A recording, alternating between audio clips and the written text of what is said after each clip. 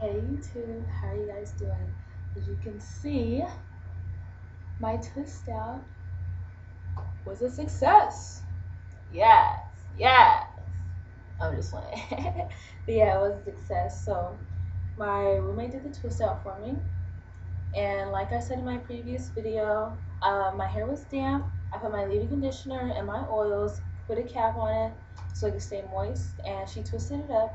And there's one thing that I didn't tell you. She used this aloe vera 100% gel. You can find this at Walmart, Target, any of your stores like that.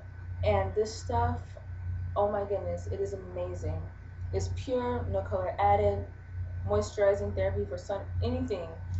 And I love it. At first I was a little worried because my hair tends to dry out quickly, and so I wasn't sure how my hair would react if it was just, this on my hair, but it is so soft and it feels so moisturized. So I don't know why I haven't been using this before, but it's amazing. You really need to go buy it. Instead of using your regular gels or jam or something like that, I would suggest that you use this. It's a lot healthier and it holds a lot better.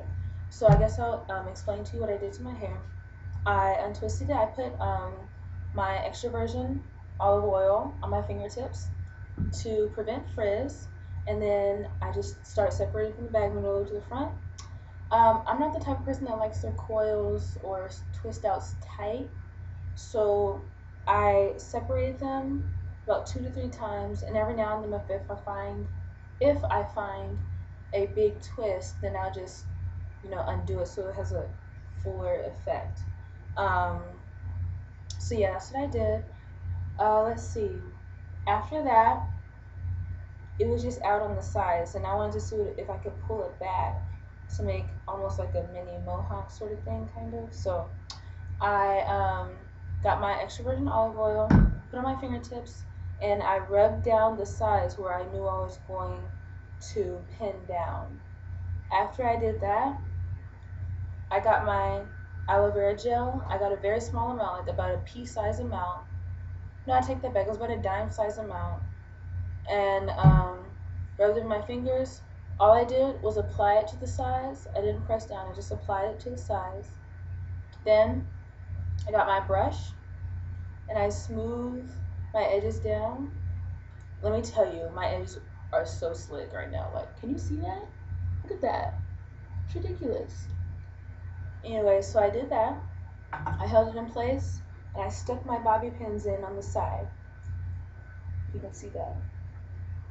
And of course, with any gel, you can't just leave it alone. You have to tie it up with a scarf or something to lay down the edges. So I got my scarf, wrapped it across here, tied it in the back, and left it on for 15 to 20 minutes. You don't have to leave it on that long. It's just that's the time that I had,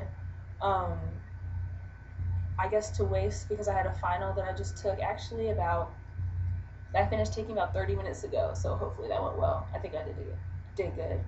But yeah, this is my look for today. I really like it.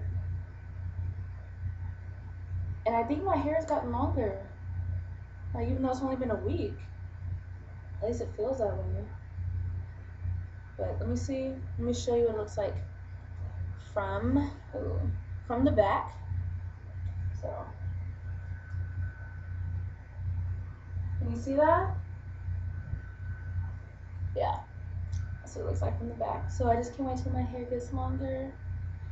And then my hair is going to be huge, you guys. I'm telling you, I love big hair. My hair is going to be epic. I'm just saying it right now. It's going to be huge. So I hope you enjoyed this little video. I will be doing a tutorial on twist outs and my exact products that I use, my technique, and I'll let you guys know because I want you guys to be able to do this with your hair too, no matter what the length. So I'll see y'all in a few days. All right, hope you're having a great day. Bye.